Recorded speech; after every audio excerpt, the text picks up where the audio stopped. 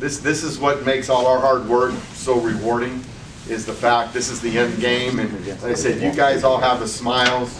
You see us ones, the three of us in the middle who are on active duty, we don't have that smile yet. So, but with that said, I'd like to let anyone else address all of you before we go to the plaque presentation. Yeah, if I could just briefly, on behalf of Chief McManus, he wanted me to express his congratulations to all the retirees who will be recognized today. He's very happy for each of you and your families as well too. So Chief McManus thanks you as well too for your hard work, dedication, and many years of service to the city of San Antonio and the police department. You definitely had a great impact on the people you came in contact each and every day, as well as the people you worked with within the department too. And so you really did a great job in helping fight crime and keep San Antonio safe. So again, congratulations to everyone who's being recognized today.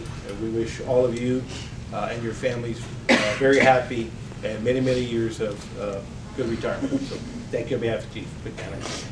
Speaking of helicopter pilots, John Sherrill, with 31 years of flying.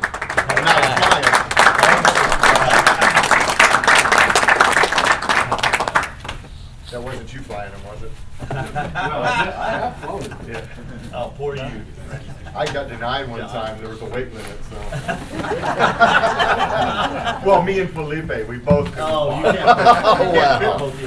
No, we got denied. Only one can go. I'm glad we could take the controls out of that one side of the aircraft because Felipe would not have fit inside there. Now, granted, You the haven't Santa seen him lately, though. He actually lost. Yeah, he some did weight. lose a lot of weight, but the Santa suit, you know, everything on there, you have to move all of the controls out of the way or it's going to cause problems. Yeah, I didn't make the weight cut, so. I don't want Felipe flying either. Here we go. 1, 2, 3. Good looking group. 1, 2, 3. That's like, Thank you.